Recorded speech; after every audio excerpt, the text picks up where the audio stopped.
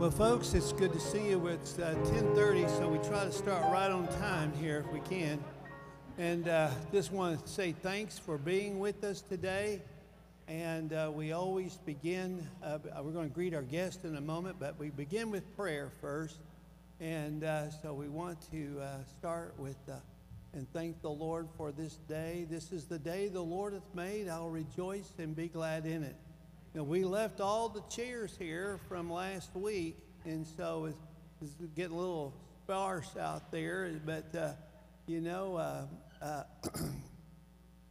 sometimes I appreciate all the crowd that came last week, but I appreciate you folks that are here every week. Amen. So God bless you, each and every one of you there. And so my dear friend, Brother Keith is here. Keith, God bless you. Keith is the plumber that jackhammered up a big hole right here in the center, got down in there, fixed that deal, and saved the church a tremendous amount of money, and got that done. And his son Isaiah and Jackson, I believe, I was teasing him. I called him Andrew Jackson all the time. So. But, well, thank you. It's good to see you guys there. So let's go to the Lord right now. Father, once more we stop here and just say thank you. Lord, sometimes that doesn't say enough. We should do more than just thank you. We should serve you. We should worship you. We should look to you because there's none other beside. Lord, many religions have many different gods, but there's just one true God. And we thank you that you have revealed yourself to us through your Son Jesus and the dear sweet Holy Spirit. Fill us, use us today, do a work here that when we walk out today, we can say only God could do that. God, that's what we want. We want to see you at work. Bless the music, bless the preaching, the teaching of your word. Thank you for all the teachers that have already taught. Thank you for all the folks that are here. Thank you for what you will do, Lord. In your holy name we pray. Amen. Well, let me just quickly mention, if you're a guest, thanks for coming. If you don't mind filling out that little card that says, let's get acquainted, throw that in the big chest back there. We'd appreciate that. And so God bless you. We're grateful that you are here today. So guests, remain seated. Church family, right now, would you go ahead and stand? And that way we'll kind of know who's a guest, who's not. We want to say thank you for coming. God bless you. And then we'll all stand when we start singing. All right. It's wonderful to see everyone this morning. Thanks for joining us. Thanks for joining us. Welcome to our wonderful church. The Lord is very good, and it is good to be here. Amen. Amen. I'm Travis Odom. I am excited to bring you the announcements for this morning. I do have quite a few, but they're exciting. First off, I want to wish a very happy birthday to Ms. Jane Ellen. Happy birthday to you, ma'am. You bet. Lovely lady. Lovely lady. We have a lot of wonderful things happening right now. First off is the men's prayer time. Okay, I bring it up every Sunday because it's extremely important. I'm excited to be a part of it. 9 a.m. Monday mornings. If you're a fella, if you love the Lord, and if you can be here, please come. It's a wonderful time to bow our heads together and go to the throne of the Lord in the name of Jesus and just talk about our families, talk about our church, talk about our young people, talk about our country, for crying out loud. Amen. And it is good. It is very good to get that week started right. This Wednesday night at 6:30, we have our adult Bible study. Brother Dan is bringing, once again, out of the book of Daniel. It's the second one, chapter 2. So powerful, so wonderful to see. We will have that as well as youth events at 6:30. And, of course, our Awanas program for the kiddos is happening at that time. Choir practice will be right after that at 8 p.m. So please come be a part of that. And if you would like to be a part of the choir, we'd love to have you. Amen. There aren't a lot of us over here, and a couple of us can't even sing, okay? I'll tell you right now, I'm the one. I'm over here just making a noise so I can be a part of something I know is good, but believe me, don't give me a microphone, okay? Either way, please come join us if you can. We'd love to have you lift up these, really they're prayers. We sing these songs, but what we're doing is we're praying out loud to our Lord and ushering in his presence so that he will speak boldly through our servant as the word goes out. Amen. And it's just a ministry. It's a wonderful one. We do have a really cool youth event coming up I'm excited about. We're going to Frontier City. It's called Ride for Christ, a gathering of Christian people. There's going to be a concert. There's going to be roller coasters, of course. And it's a good time to gather together and edify each other as young people in the Lord. We're doing that on April 21st. It's right after church on a Sunday. And we're going to leave from the church at 3:30, proceeding in company to the event there. It'll go on till 7:30. It's going to be a lot of fun. If you have any questions, come see me. Come see my wife, Kristen. Go see her, actually. She's the one with all the information. But no, just come see us and we'll get you in the right place. We have the mother-daughter banquet coming up. Please come, sign up. It's our annual banquet. It will be May 10th. That's a Friday at 6:30 p.m. There is a theme. It's a country and western theme. It's called Happy Trails to You. It's going to be a lot of fun. You don't necessarily have to be a mother or a daughter to participate. Just come and join us. It's going to be a wonderful time. The best part, though, is the talent event. If you have any talent whatsoever, even if it's not that good, we'd love to see it, okay? Whether you're singing, whether you're dancing, whether you can play the piano, whether you can do some sort of interpretive dance to How Great Thou Art, like my dad does, okay? No, I'm just kidding. He's going to stump me for that one. But either way, it's just a lot of fun to get together and praise the Lord together. And then we do have a special thing this week I'm going to bring up. It's a little tough to talk about, but it's important, okay? I don't know if any of you in this room have ever lost loved ones. I'm sure you have. If you've ever been through it, all right? If the Lord has ever allowed pain or any sadness to come in your life, I know we can all expect it or we've been through it ourselves. There's grief in that, and there's a time of healing, and there's a time of growing in the Lord even through that pain. And there is a group that meets at this church, okay, and they help each other get through these situations, all right? It's a grief share, and we want to invite all of you who could be going through anything, or if you know anyone who's going through any difficult time, to attend our Christ-centered 13-week program, okay? What it is, it's a grief-sharing program that's designed to help you heal, because there is healing even in the most horrible losses that you've experienced. There is a way to glorify the Lord even more through that situation. It's designed to help you heal. Now, the cool thing about it is, even if you don't make it to the first one, you can start attending at any time during the process. You can pick it right up. It's just a lot of wonderful, warm hearts for Christ, helping and growing together in these things. It's a public event, so you don't necessarily have to be a member of the church to come. If you know anyone at work or in your circles that is going through something, bring them, just for them, even if they're not a member. And if you're not going to come, at least pray, okay? Lift them up. Lift up what they're doing. It's difficult to do, and please be with them at the throne of the Lord in the name of Jesus for that. Many have experienced considerable healing from this event already, and we're excited to go forward again, okay? I don't have a day, I don't have a time quite yet. Once it's established, I'll let you know about that in the weeks to come, all right? And last but not least, I'm excited to share with you about our home evangelism Bible study groups. We're going to start very soon, okay? To be determined on a day and time. But what it is, I like to call it activating your faith. All right, Christian? All right, believer? It's about going out in your life. It's about going to Walmart. It's about going to the gym. It's about going wherever you go and inviting people to your home, to your very own home or a home of a friend of yours. You have a little meal, you have a little Bible study, and man, those are important. But the most important part is the invitation, okay? I'll give you more about that as it develops, but we're going to start that very soon. Get ready to get involved, all right?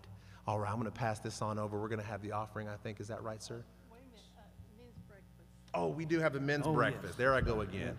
This Saturday, 8 a.m., men's breakfast, right there at the top. All right, men, come on, it's Saturday at 8 a.m. It's going to be wonderful. Amen. Pastor. Amen. I don't have anyone to teach the men's breakfast, so I'm doing it, and I'm going to do something that I did a few years back, and men have asked me to do it again. And I'm going to bring a teaching this Saturday, men, and I hope you'll come and bring someone with you on how to protect your family from the powers of Satan. How to put protection around them. There are biblical ways to do that. And I'm going to teach that, explain it, give you some diagrams, a lot of materials to help you with that. That's this 8 o'clock. It's a great time of fellowship, the meal, etc. And then we will do that. I want to thank you for your faithfulness in giving. God bless you, each and every one.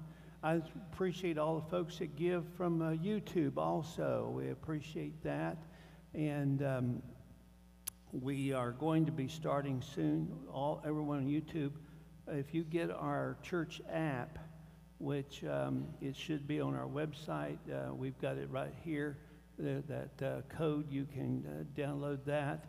And that's our church app. You will be able to get all my notes before you even hear me preach on Sunday morning. You already have the notes in the Chisholm Creek church app, etc. And so, and folks, you can do the same. That same code is out there in the foyer on a little stand, a little thing there. So, what do they call that? A Q thing or something? I forgot. A quick response, QR code, that's it, yeah. So QR code. So, I'm really high-tech, folks. I mean, I really, it's amazing I can even walk. So, but praise the Lord. God bless you. But today we take the offering. We ask you to give as God bless you. And the way we do it here, if you're new, you can put in as God has blessed your tithe, your offering. And if you have a need for food, clothes, shelter, we ask you to feel free to take. So put in, take out, but whatever you do, honor the Lord. You can put it in the plate or you can put it in the big chest as you leave. God bless you. Father, thank you for this offering. We give you thanks now in Jesus' name. Amen.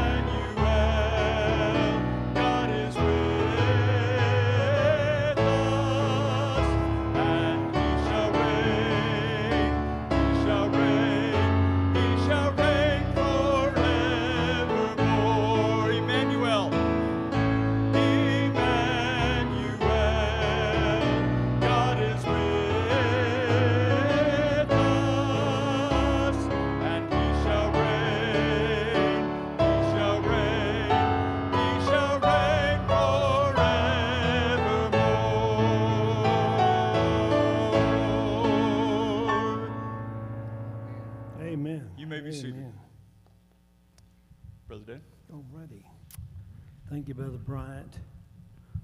And praise the Lord from whom all blessings flow. Take your Bibles, please. And today we return to the book of Genesis. Someone told me this last week that we've been in Genesis now for a year and a half. Well, hang on. It'll make 2 years by the time we finish. So, because we're getting close. I mean, today's chapter 41. We're going to chapter 50. But, and today I thought seriously about dividing this actually in 3 parts, this one chapter. And then I thought, oh, no, I can't do that. I'll just do it in 2 parts. And I said, no, can't do that either. Because the continuity of this story, you have to see the whole chapter really in total to really grab hold of it there. So I am going to omit expositing on about 7 verses. That's from verses 17 through 24, because Pharaoh's going to repeat his dream like he had done just prior. So I'm just going to go over that dream once, but I'm going to skip those verses because he's repeating it for Joseph. So I'm not going to do that since it is a repeat. It's there for a reason, don't get me wrong, but I'm going to, so I still have 50 verses to look at this morning. And you said, well, will we ever get to go home today? Maybe tomorrow? No, that's why we need to get with the program here. And all I need for you to do is, I try to stop when God's done. Amen. I just don't need any more preaching when God gets through talking. All right. So as long as the Lord's got something to say, let's hear it. Amen. But you are in for a blessing. Hang on to your bonnets, ladies, and you guys with toupees, hang on to those, because you're in for a real blessing today. So your notes say one thing. I've added a little more to the title. Here's what I think the title I should have written down. I do those notes on Thursday, and sometimes I upgrade it quite a bit. And so it goes, from riches to rags from rags to riches God's way. That's what I want. So he goes from riches to rags, from being a man with a multicolored coat to riches. Then he goes from riches, he's going to go back to rags, and then he's going to go to riches again. So we're going to see how God's going to work this whole thing out. Joseph's rise to power. And so let's go ahead and look at this very first verse, and I think that will help us to get the feel. I call it Pharaoh's dream. And God is working in deep things inside of Joseph all during this time. So here we go, verse 1. Then it came to pass. Now, most people would just move right on. No. Don't do that. Everything's in there for a reason. Then it came to pass. It's one of the most blessed verses of the Bible. Folks, it didn't come to stay. It came to pass. Amen? And that's why Joseph's going to find out. I don't know what you're going through today, but thank God it didn't come to stay. Amen? It came to pass. So I love that, the way it starts right there. Here we go. At the end of 2 full years. Well, when did that 2 full years start? Well, when he, remember the butler and the baker, the butler, the cupbearer, and the baker, he does their dreams for him. It's been 2 years. He asked the cupbearer to remember him when he gets to, of course, the guy has amnesia or something and forgets for 2 years till it's convenient for him to remember. He's going to remember today, but you're going to see why he remembers. Then it's at the end of 2 full years that Pharaoh had a dream, and behold, he stood by the river. Now, there's only one river, and that's the Nile River. That's 1,647 miles long. Suddenly there came up out of the river 7 cows, fine looking and fat, and they fed in the meadow. Then behold, 7 other cows came up after them out of the river, and they were ugly and gaunt, emaciated, if you will, all right? And stood by the other cows on the bank of the river. And the ugly and the gaunt cows ate up the 7 fine-looking and fat cows. So Pharaoh awoke. That woke him up. Because cows was one of their gods. Remember, the children of Israel made a golden what? Calf, because it was a god of who? Egypt, all right? And so, so that they love cows, and it was a big part of their economy. Verse 5, he slept, and he dreamed a second time, and suddenly 7 heads of grain, here's the second part of it, and came up on one stalk, plump and good. Then behold, 7 thin heads, blighted by the east wind, sprang up after them. And the 7 thin heads devoured the 7 plump and full heads. So Pharaoh awoke, and indeed it was a dream.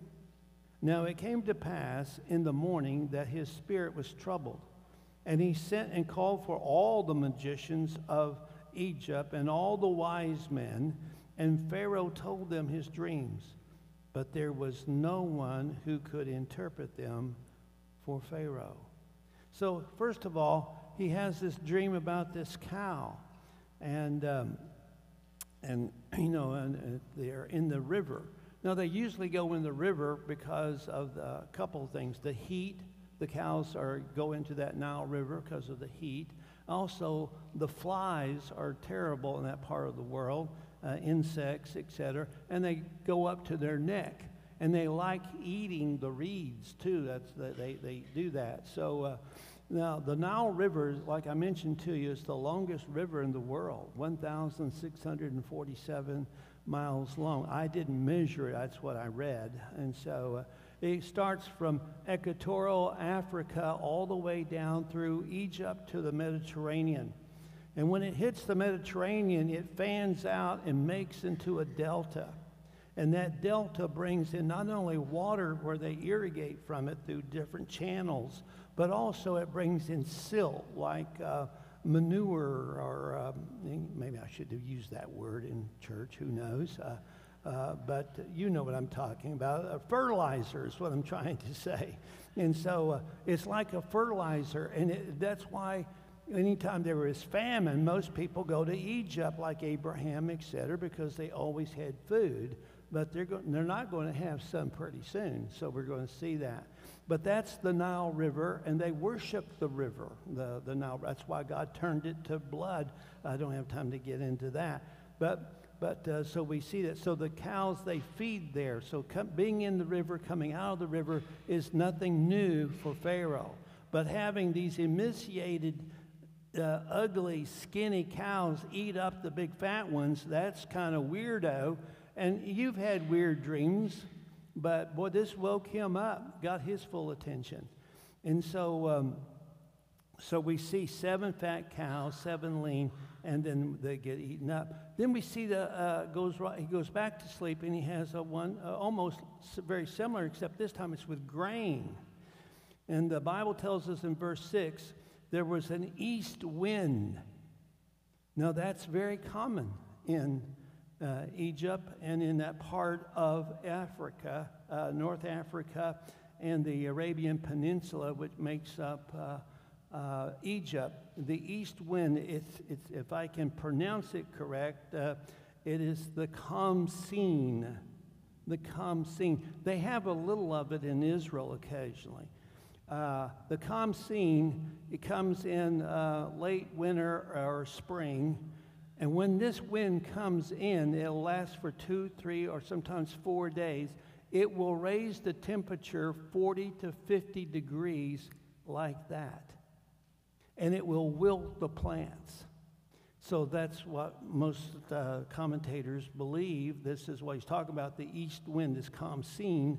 And we were in a kibbutz in Israel one year, and I got out, and that we were staying in they had a motel there for tourists, and so we got out, and I thought, man, what's happened? It was kind of a weird yellow fog everywhere, bugs everywhere. It was hot, sultry, and they said, oh, that's the Khamsin.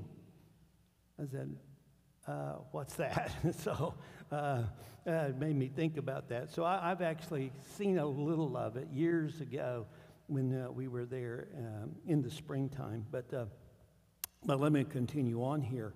So this grain withers, and Pharaoh's dream, he wakes up. Now, why is this so upsetting him? Because this is what makes his economy. Cows and agriculture. And now he's had a dream they're both going to pot. And he can't figure that out. He's trying to go, what in the world is going on? And so he's very disturbed about it there. And, the god of Egypt, one of their main gods or goddesses is Isis. And Isis is the goddess of agriculture and fertility. So you can get that there. So like I said, they worship cows, etc. That's where we get the whole, Isis is where we get the concept Mother Earth. You ever heard anybody use about Mother Earth? That comes from Isis worship. So just like God put Joseph in slavery, and he put him in prison to prepare him, to get him ready.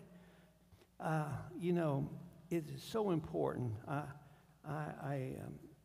I forgot to mention something. I like A.W. Tozer. He's one of my favorite guys. What God is doing why did he put him in prison? What's going on? God's working deeply in Joseph's life. I'll just say, I'm going to quote Tozer to you. He said, and I quote, it is doubtful whether God can bless a man greatly until he has hurt him deeply, unquote. And I would have to agree that. God may hurt you, but he will not harm you. My dad hurt me numerous occasions when I definitely deserved it, but he never did harm me. Amen? There's a difference there, and God will do that there. And that's what he's done for Joseph. If he had left Joseph with his many-colored coat and the sleeves went over his hands, which means he didn't have to work and everything, he's out there spying on his brother, he would just be a pampered, spoiled brat. But God said, no, I'm going to put you where I can train you. For 13 years, he was thrown in a pit, he was sold into slavery, he was lied about, and the most of us, probably 10 to 12 years in prison. But wherever he was, he made the best of it. And he kept going, kept moving forward. Now he's 30 years old. He's no longer 17, he's 30, as we're going to see at the end of our text today. But God has a plan, an overall plan, a chain reaction. He gives Pharaoh this weird, disturbing dreams. Just think about this.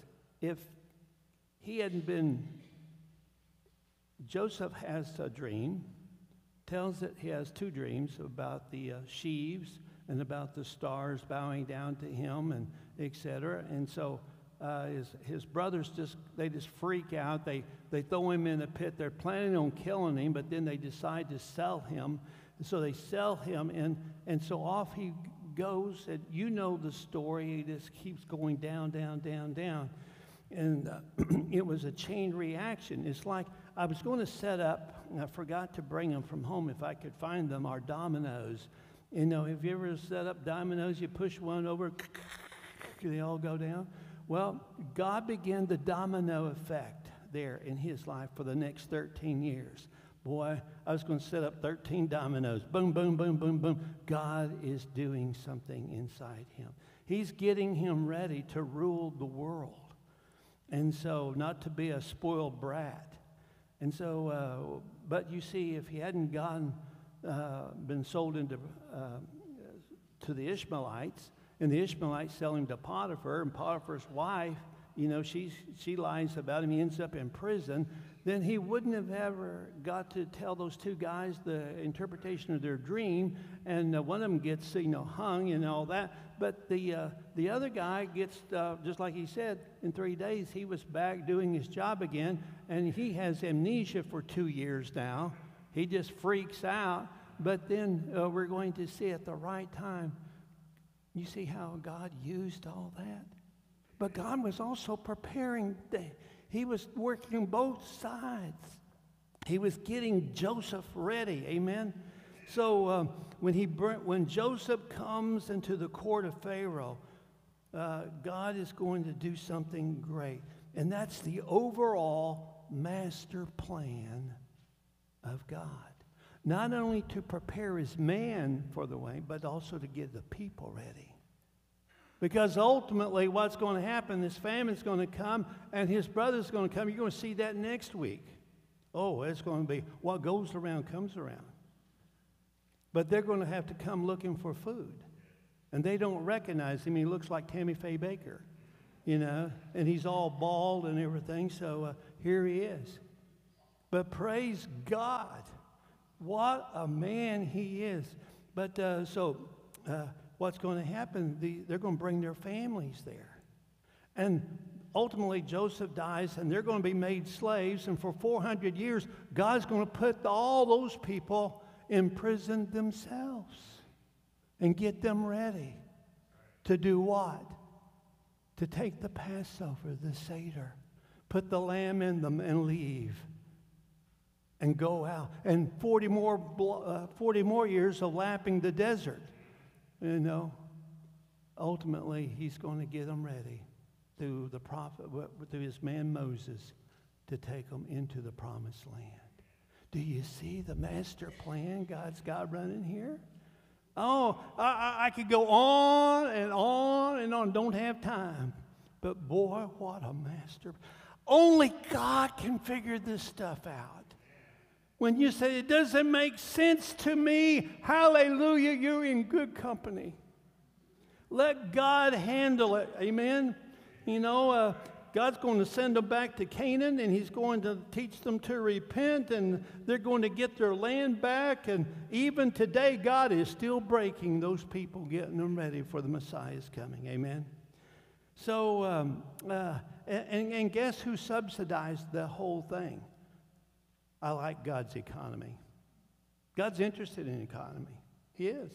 I believe in tithing and giving. I believe in God's economy because it blesses us. But the Egyptians subsidized this whole deal because Pharaoh said, take the spoils with you. Yeah. I remember, Paul wanted to go to Rome. He kept telling him, I'm coming to you. I'm going to come to Rome. And one day he appeals after being in prison for 2 years there at Caesarea. I appeal. You find that in Acts 25. I appeal to Caesar. And he said, Festus says to Caesar, you shall go. And guess who paid for that entire trip? Rome. Amen. He didn't have to raise any support or anything. No. No. It's amazing. Now, notice here the magicians, they can't interpret. They're useless. And here's what gets me. They don't even try. They don't cook something up because they know if it's wrong, it's curtains for them. So they don't even try.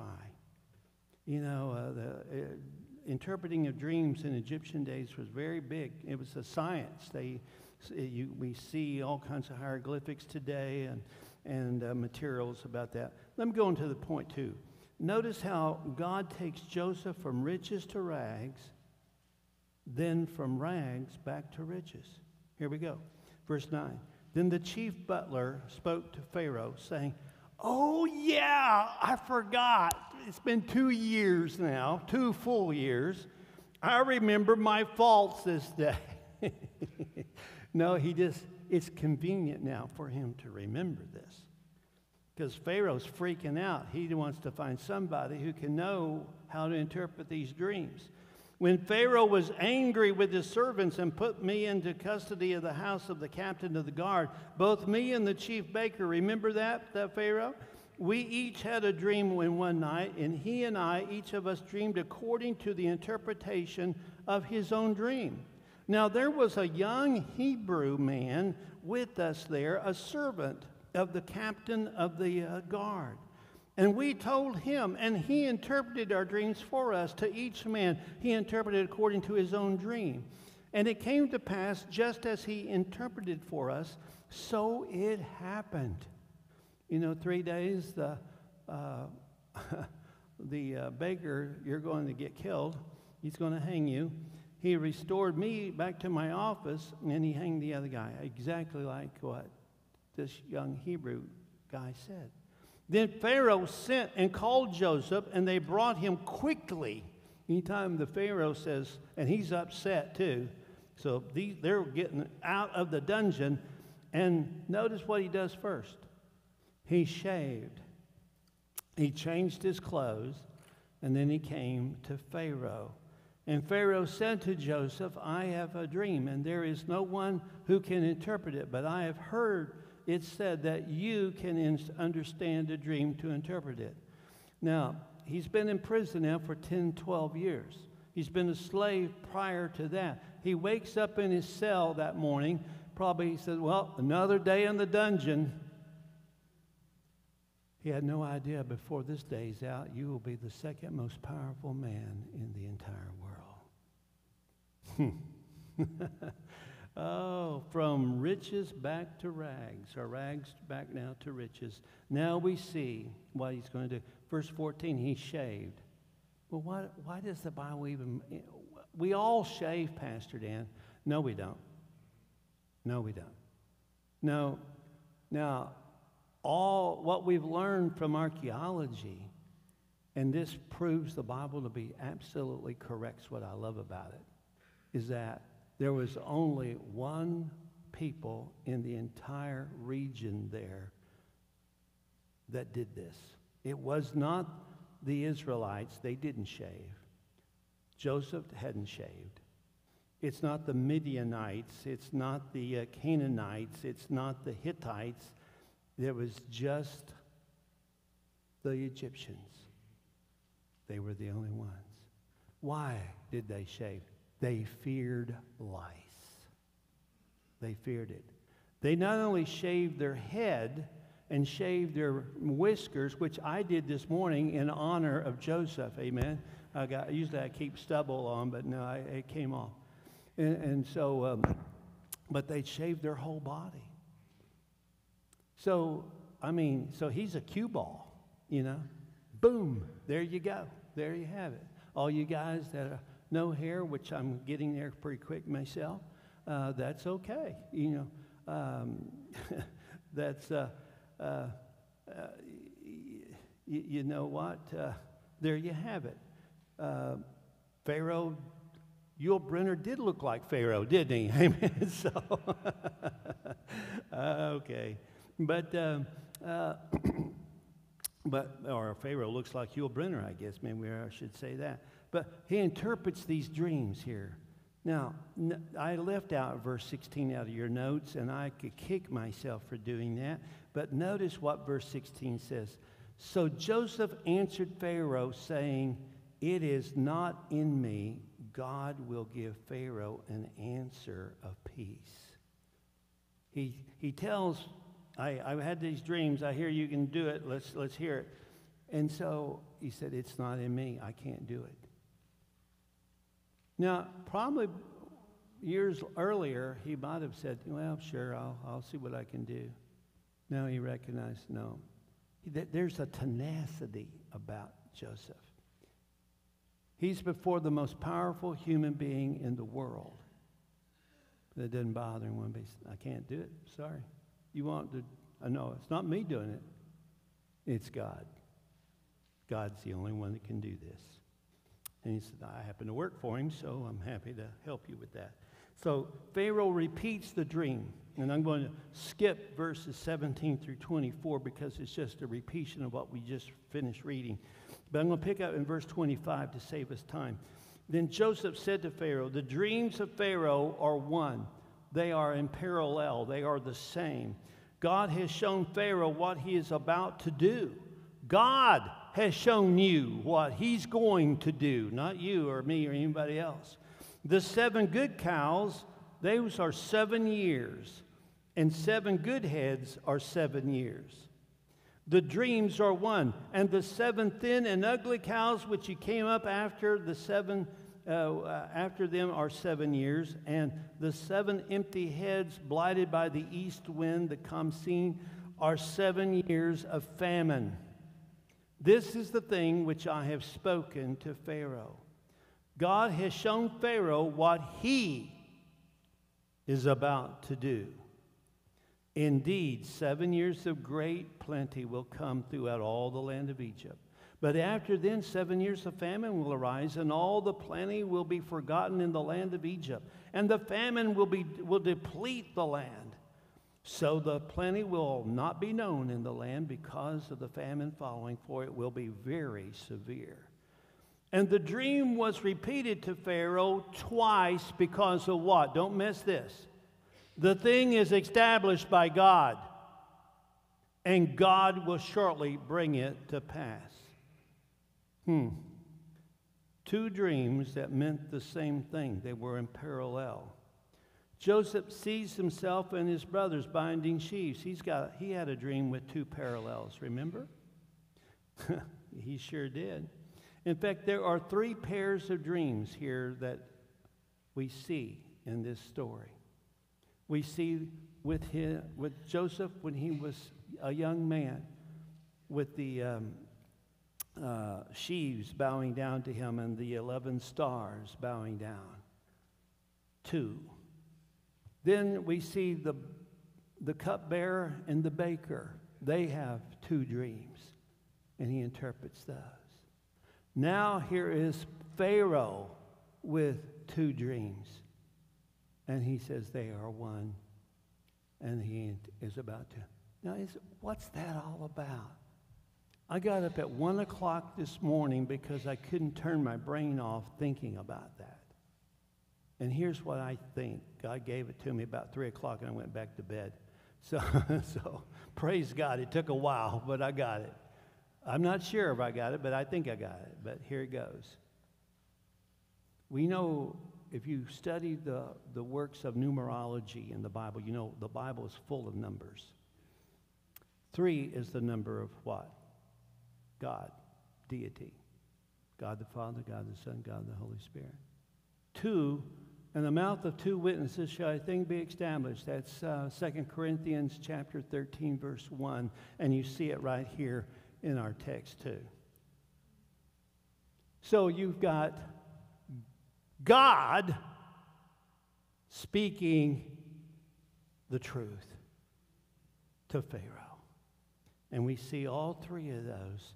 To me, it's quite interesting. Maybe it's, well, Pastor Dan, who cares?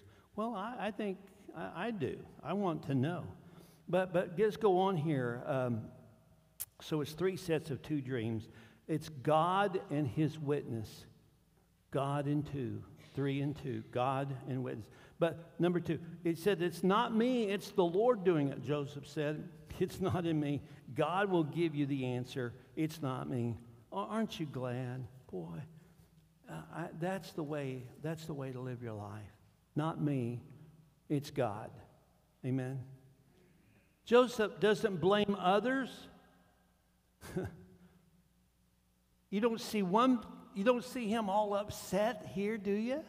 He has been a slave and he's been gone since he was 17. Now he's 30 years old. He has gone through all the mess he has gone through. It's unbelievable. I don't have time to go over all that. I can just hear him. How about if he had said this, Pharaoh, look, I would have been here a lot earlier to help you, but my freaked out brothers threw me in the pit, and they were going to kill me, but thank God these guys bought me, and then they sold me to Potiphar, and boy, what a weirdo he was, and his wife, whoa, don't get me started there. She is the original Mrs. Robinson, you know. And Potiphar, he was kind of a creep too. I don't know what to say here. And don't get me started about all this other stuff. And then this idiot cupbearer, he has amnesia for 2 years. Give me a break. But you don't see any of that, do you? Because God's broken this man. And he recognized God's got a plan. And I'm part of that plan. The man and the plan are going together. Amen? So here's the key, and please remember this. It's not original with me, but please remember it. If you kneel before God, you can stand before anyone. If you kneel before God, young people, you can stand before anyone. Amen. Joseph is a whole lot more concerned about what God's got to say than anything he's got. Joseph is not intimidated by the power and the prestige of the Egyptian Pharaoh whatsoever. He might look like an Egyptian, but he's God's man on the inside. Amen. Notice that tenacity that he has. The same that John the Baptist had before Herod. The same that Paul had between Felix and Agrippa. The same that Elijah before King Ahab and Queen Isabel. You know, interesting enough, I'm not patting myself on the back, not at all, please. But a year ago, 4 years ago, the COVID thing was going, remember? We had Easter church in the parking lot, remember? I had gotten permission from the governor to preach in the parking lot and do all that. And the week before Easter, I got a phone call from the associational office, the associational missionary. He's retired now and gone. But he called and he said, I got a call from the mayor's office. And there's only 3 churches that are doing what you're doing, and all 3 of you are going to be arrested this week if you keep doing it, because the mayor's made an ordinance that you can't do that. Oh, you can go down to the liquor store anytime you want and park wherever you want and go in there, but you can't have church. I said, I don't know about the other pastors that are doing what I'm doing. I don't care. That's between them and God. But I said, I'll just pack a bag. Because next to Jesus, Paul's my favorite guy, and he spent half his life in prison or jail, so no problem. I'll just have a bag packed. He said, I'm not kidding. I said, I'm not either. Well, a few days go by, I get another phone call from the same guy. He said, the mayor himself called me and said, you are definitely going. The other 2 have already said they're not doing it. You're the only one left. I said, well, I can't help that. We're going to keep preaching the gospel no matter what. If they want to come in on this land, which they don't put 1 dime into, and arrest me for preaching the gospel to a parking lot of people on Easter Sunday, come right on.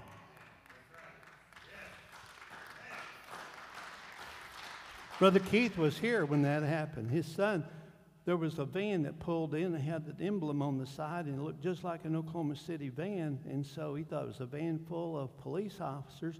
They pull in, and he comes running down, Isaiah, his son, comes running down the ramp here. Pastor Dan, they're coming to get you. They're coming to get you. I said, great, go get my bag. It's in my car. I've got it packed, ready to roll. Got plenty of tracts, my Bible. We're ready. And it was an African-American church, because everybody was shut down. They picked up these folks, brought them here so they could see me. I was doing a narrative sermon as the Roman centurion. I'm out there in a dress. That's all fun.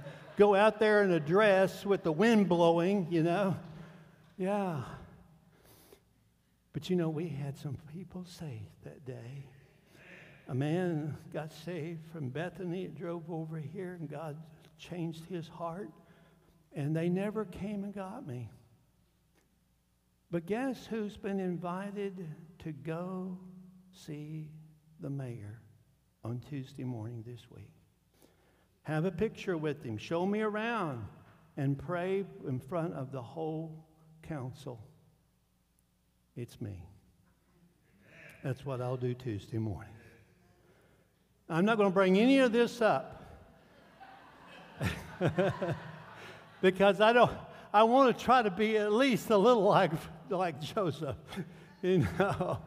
But I am going to pack a bag, though, just in case. You never know what will happen. But, you know, folks, you can pray the gospel. You can watch me on TV. I'm going to pray the gospel out. Amen. Hallelujah. I'm just saying, in my small little way, I can see some of this happening. But Joseph's advice, let's notice this here, verse 33. Now, therefore, let Pharaoh select a discerning and wise man and set him over the land of Egypt. Let Pharaoh do this, and let him appoint officers over the land to collect 1/5 of the produce of the land of Egypt in the 7 plentiful years. And let them gather all the food of those good years that are coming and store it up grain under the authority of Pharaoh, and let them keep food in the cities. Then the food shall be a reserve for the land for the 7 years of famine, which shall be in the land of Egypt, that the land may not perish during the famine. That was his advice, and that was good management. Amen?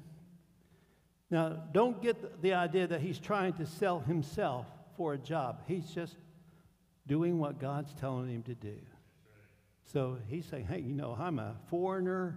I'm a prisoner. I'm just up here, just shaved, and came up here for this deal here. Let me just say this. Faithful employees seek what's best for their employer. They always do. He's faithful in little. If you are, God said, I will give you much. Luke 16. Now the last point, and I've got to move on. Pharaoh set Joseph over all of Egypt, verse 37 through 57. So the advice was good in the eyes of Pharaoh and in the eyes of all of his servants. And Pharaoh said to his servants, can we find such a one as this? A man in who is notice, the Spirit of God. Now this is a pagan, lost Pharaoh. But he's wise enough to say, we ain't going to find one of these guys just anywhere. He's been through the fire. God's prepared him. And Pharaoh recognizes he's different than anybody else. How about you? How about me? Then Pharaoh said to Joseph, inasmuch as God has shown you all this, there is no one as discerning and as wise as you. You shall be over my house, and all my people shall be ruled according to your word. Only in regard to the throne will I be greater than you. And Pharaoh said to Joseph, see, I have set you over all the land of Egypt. Now notice what Pharaoh's going to do. He took he didn't have one made. He took his own signet ring off his own hand. And he put it on Joseph's hand. That word signet means to sink in. They would have wax or clay and they would sink it in. It's more than a gold American Express card. It's a whole lot more than that. He could do anything he wants. He can move things. He could do, he's in charge. And he puts that on his hand. And he clothed him. Hey, he's getting a new set of clothes. He got his prison clothes off. They gave him some more clothes. He showered and shaved all over. And then now he's getting another set of clothes. This is fine linen. And he's getting a little, young people, I've learned this word, a little bling. Aren't you impressed that your pastor knows? I have no idea what bling is. Whoever, it's crazy. But he's got some bling going, gets him a gold chain, amen? Hallelujah, around his neck. And he had him ride. He's getting him his own wheels too, amen? Oh, he's got a chariot. It's not like any other chariot. It's a special chariot. In fact, I'm hoping I can dive down and look at those chariots over there in the Red Sea soon. And they found one with 12 spokes. They believe that's Pharaoh's. That's chariot number 1. He probably had a 12-spoker too, because it was number 2. He was on number 2 chariot. And so, and they put fine garment. Joseph's. I'm losing track here. There's one discerning as wise as you shall be, regarded the throne of greater in the land of Egypt. Okay. His signet ring, put Joseph's hand and clothed him with garments, fine linen, put a gold chain around his neck, verse 43. And he had him ride in his second chariot, which he had, and they cried out before him, bow the knee. I wonder if Potiphar's wife was out there bowing that knee. Interesting, isn't that something? So he sent him all over the land of Egypt. Pharaoh also said to Joseph, I am Pharaoh, and without your consent, Joseph, no man may lift his hand or foot in all of the land of Egypt. You're in absolute control. And Pharaoh called Joseph's name, this is a great name, Zepniath Paneah, which means Savior of the world.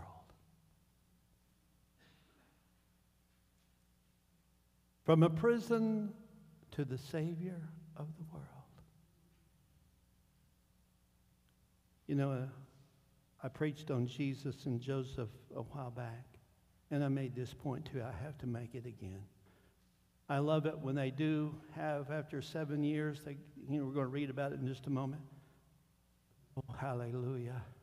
Here comes the kings, the princes from all over the world, and they're bowing down to Pharaoh saying, we need food, because you see they had such bumper crops, they had to quit counting them, there's so much. So 20% of that, no telling how much that was. They didn't even have numbers for it was so much. Well, they said, I can't help you. Food, that means you want life. I've turned that all over to that guy over there. You go to that rejected Jew who has become the Savior of the world. What does that remind you of? I don't need to say anymore. And they gave him a wife, Asenath, the daughter of Potiphar. Actually, it was his stepdaughter. Guess who her mother was? I don't have time to go into it, but I read it all from Biblical Archaeological Review. Her mother is Dinah.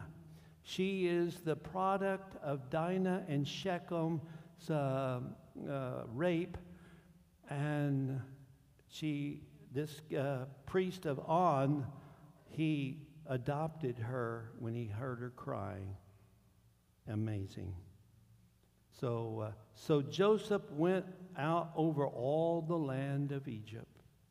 And Joseph was 30 years old when he stood before Pharaoh, king of Egypt. And Joseph went out from the presence of Pharaoh and went throughout all the land of Egypt. Now in the 7 plentiful years the ground brought forth, so he gathered up all the food of the 7 years which were in the land of Egypt, and laid up the food in the cities.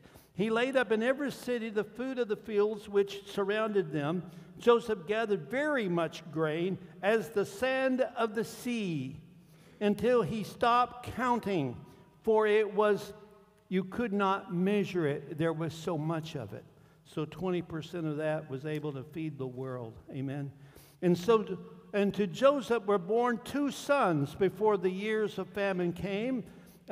whom Asenath, the daughter of Potiphar's priest of On, bore to him. Joseph called the name of the firstborn Manasseh. Oh, I'm going to tell you what these boys' names mean in a moment. I'm going to save that for right now. For God has made me forget. That's his name. All my toil in all my father's house. And the name of the second he called Ephraim, for God has caused me to be fruitful. Actually, it means double fruitfulness in the land of my affliction. In verse 53, then the 7 years of plenty which were in the land of Egypt ended, and the 7 years of famine began to come as Joseph just had said. Well, how God had said, amen? And the famine was in all the lands, not just there, all the world, which means Canaan. And all the lands of Egypt were, there was bread. And when all the land of Egypt was famished, the people cried to Pharaoh for bread. Then Pharaoh said to all the Egyptians, go to Joseph. Go to Sapiath-Paneah, the Savior of the world. Whatever he says to you, do it. The famine was over all the face of the earth. And Joseph opened all the storehouses and sold to the Egyptians, and the famine became severe in the land of Egypt. So all countries came to Joseph in Egypt to buy grain because the famine was severe in all lands. Don't you dare miss next week, because it's going to get very interesting about his brothers. They're going to show up too. Now, I want to give you some things that will help you understand this a little bit. There's the term high, I'm going to spell it for you because it's an Egyptian word, Hyksos, linking the Hyksos to the Israelites in Egypt. I got this from Biblical Archaeological Review, and fairly recently. Hyksos, because see, liberals try to say this couldn't have happened. That's impossible. You can't get people that low, a prisoner, to be this high, that fast. It just doesn't happen. Okay, I'd beg to differ with you. Sorry, Dr. Dry Buckets or Dr. Fluffy Head. But it did happen, and we found it in their records, in the Egyptian records. The Hyksos entered in Egyptian along with the Semitic groups talking about Jewish people from Canaan, managed to rule over Egypt from around 1670 to 1550 BC. He was called the Great Mouth because he was such a great spokesman and the greatest, wisest leader they ever had in Egypt, period. That's from the Egyptians. Amen? A Jew, a Semitic, came and did that at the same time that Joseph was living. Amen? I always just liked for Dr. Fluffyhead to read these things. Kind of helps me, but thank God. And let me also, I've already told you about Dinah, but I want you to, from 100 BC, in the summer of 2022, just recently, fairly recent, Biblical Archaeological Review's Professor Dr. Patricia Arbana-Coral of the University of Minnesota, she's a Christian and she's an outstanding archaeologist, analyzed this text and Asenath of Egypt. And she not only talks about the Dinah thing that I talked to you about, but she delves into the development of Asenath's character from the Egyptian daughter to Jewish matriarch. Now, what about that? Here's what she writes, and what they have found in hieroglyphics and in the writings of the Egyptians. She said, quote, this is from Biblical Archaeological Review, romantic story of Joseph and Asenath's courtship. Initially, Asenath rejects Joseph, but then falls in love with him, only to have Joseph reject her because she is the daughter of an Egyptian priest. It's only after she repents and changes her allegiance to Israel's God that Joseph marries her. And that's why you see he stayed married to one woman, not a harem, one woman, and to her the rest of his life that we have history of. And he had two kids, one named Manasseh, which means forget about it. That's what it means. My friend, when you've been sold into slavery, lied about, put in prison for most of your adult life at that point, he's saying, God has taught me to forget about it. Forget about it. Put it into the sea of God's forgetfulness. I don't know what's bugging you. Forget about it. Manasseh, we get the root word, which is where we get our word amnesia from. Forget about it. And then be double fruitful, Ephraim. Double fruitful. You can be fruitful, but you can't be fruitful as long as you are carrying that stuff around with you. Amen? Dr. Henry Morris, he is a scientist, theologian. He's with the Lord now. I know his son very well. Dr. John Morris, he's the founder of the Institute of Creation Research, said in his book called The Genesis Record, quote, "The necessity of Joseph's long period of suffering and humiliation is now clearly seen. Any other man so suddenly exalted would certainly be filled with heavy pride and sooner or later would have been ruined by his own success. Joseph, however, was properly tempered, made mellowed, after years of slavery and imprisonment had taught him humility such that he directed all the praise to God alone. Thus he was insulated from the kind of pride that would have ruined most men." The Bible says that God has the king's heart.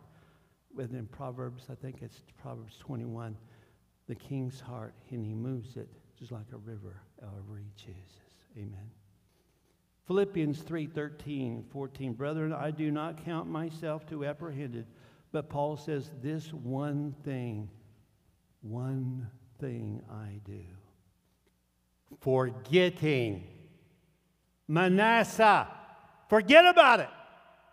Those things which are behind. "This one thing I do," he says, "and reaching towards those things which are ahead, I press towards the goal and the prize of the upward call of God in Christ Jesus." Amen.